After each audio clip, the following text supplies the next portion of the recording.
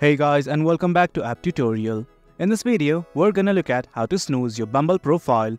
Now let's begin. Well, as you can see, I have already logged into my account. In case you have not, do log in right now. This right here is the interface of Bumble web. And initially, simply to snooze our Bumble profile, what we need to do is simply click on the top left corner. That's our profile picture along with our name. Just click on the button right here. Then something like this will open up. Initially, you'll be in the edit profile section.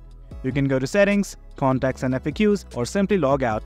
But right now, we want to go to settings. I'm gonna click on this button right here. Once you're in the settings page, at the very first, you can see choose mode, and below it, snooze. Right next to the text, you will see a button like this. If you enable it, this will hide you from all the Bumble's mode for as long as you choose. I'm just gonna toggle this button on. It's gonna ask for how long do you want to be invisible for. The choice is up to you, simply select whichever one you wish. And finally, hit on OK. And guys, that's about it. That's how you snooze your Bumble profile using Bumble web. It's as easy as that. Hope you guys found this video informative, and for more content like this, do remember to hit like, share and subscribe. Your support fuels us. Until next time, thank you.